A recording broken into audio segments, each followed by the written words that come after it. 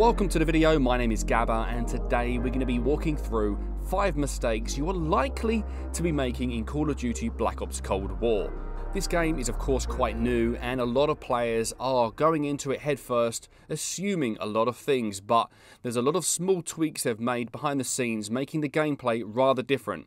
So first of all, the first mistake, many people are playing this game misunderstanding how the score streak system works. The score streaks are one of the things you can't change mid-game. You need to go into the matches understanding what's possible based on the map, how confident you are against the opposition, and what gun you're using. Grab a quick screenshot of what's on screen now for later. I'm not going to go through all of them, I don't want to bore you with the numbers, but I will focus on one specific thing. Earning score streaks in Black Ops Cold War is one of the most important elements of the game, and somebody earning something top tier can certainly change the outcome of the entire match.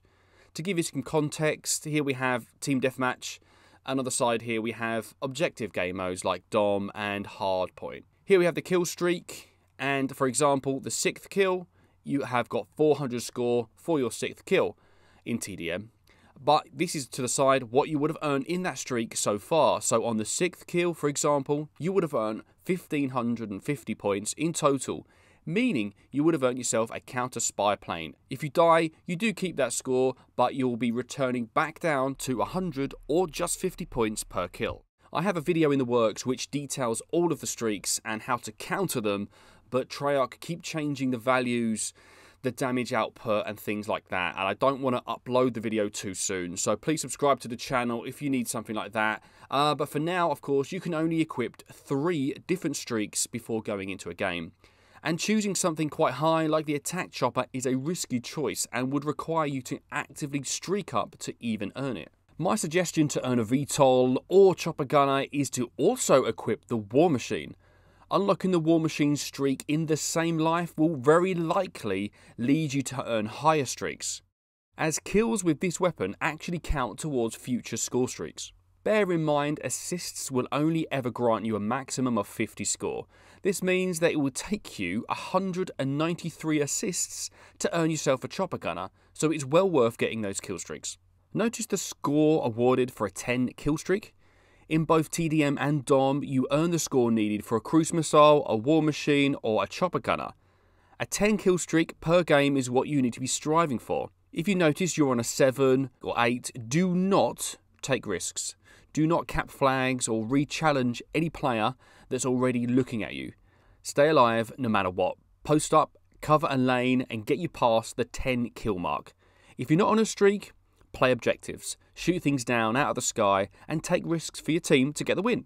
If you want a streak, you have to stay on it. Do not die, as you'll be set back a lot of score. If you're going for the nuclear medal, that's 30 kill streak, the streak setup I would suggest you use is the UAV, the armor, and the war machine. You need to loop them twice in order to get yourself a nuclear. More on that in a future video. Be sure to subscribe via the red button down below for that video coming soon. The second thing most people are doing wrong is picking the wrong class for the game mode and the opposition. We know we are mostly grinding for the gold camos, we're using weapons that are not really suitable for the occasion, but these guns are not going anywhere. Change them up and work towards a few at once and make sure you're picking the correct gun for the map you are playing. There is very little time between games now, so you have the option to edit these classes in-game. Your opponents are likely doing the same, so be sure you're doing whatever you can to gain the advantage and use the right class for the map and the game mode. I'd even go as far as changing your class whether you have the B flag or not, or in the lead. Depending on the sight line you're going for, if you're covering the left or the right, it does depend, so change your class accordingly.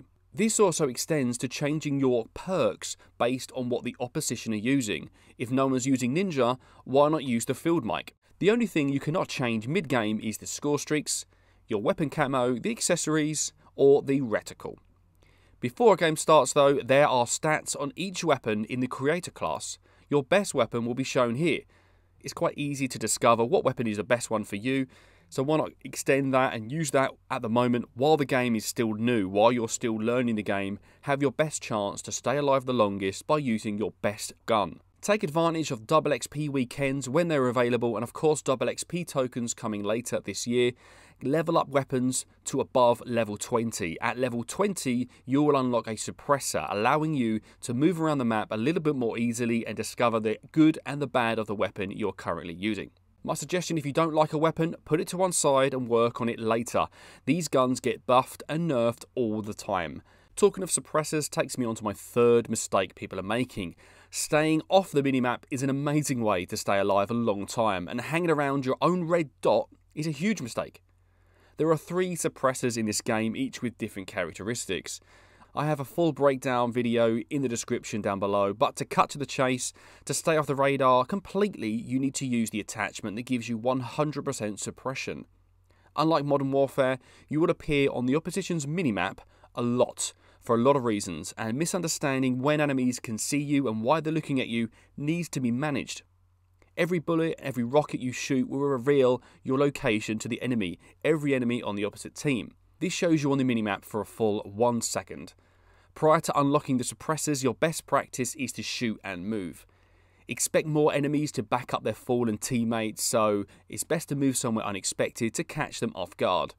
After every gunfight, avoid pushing alone, as even more enemies will be looking towards you, knowing your location, and having their weapons pre-aimed, posted up, ready for you to go around the corner. My tip is to shoot and move, maybe retreat back again and get some teammates. Use nades to slow down enemy progression, and as a bonus, they create a really small smoke shield for you to get away.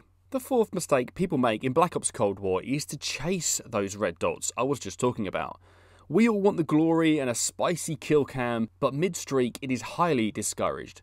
In softcore, enemies have 150 health, with the option to use the stem shot to re-heal fully mid-gunfight, or even have the armor kill streak on, which gives them another 50 health.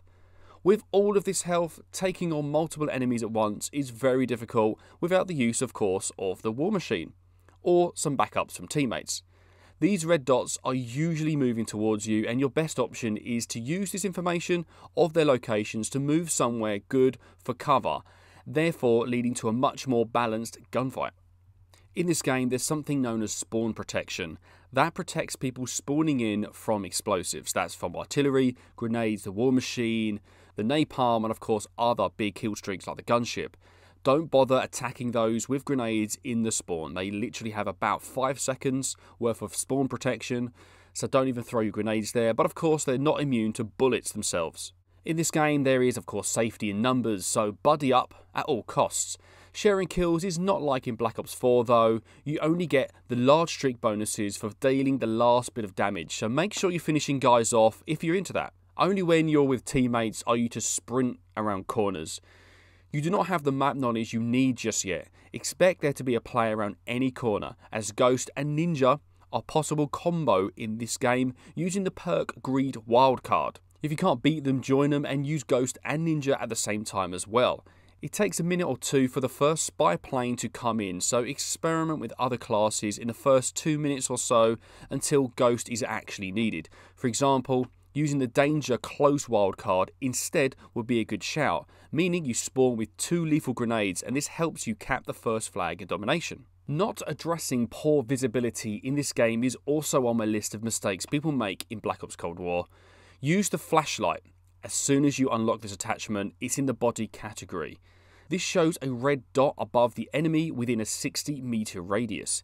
It also shows their full name in big letters to aid this visibility. Check out this footage on the cartel map. They're very clear through the bushes, through the trees. It works a treat. These red dots are even visible through walls, allowing you to wallbang and pre-aim people around the corner and get yourself reported. If you want to help seeing enemies, take a look at the colorblind assist settings. In here you can adjust some colors that suit your eyes. Of course, what you can do in the visual settings is set here to remove something known as motion blur. Also consider lowering your field of view. This enlarges the central part of your screen, making targets even bigger. For reference, I'll be running 105. I'll be experimenting with a 60 field of view to compare the number of gunfights I win, so expect that in a future video, maybe next week. So make sure you comment down below anything you want me to cover and test in a future video. My name is Gaber.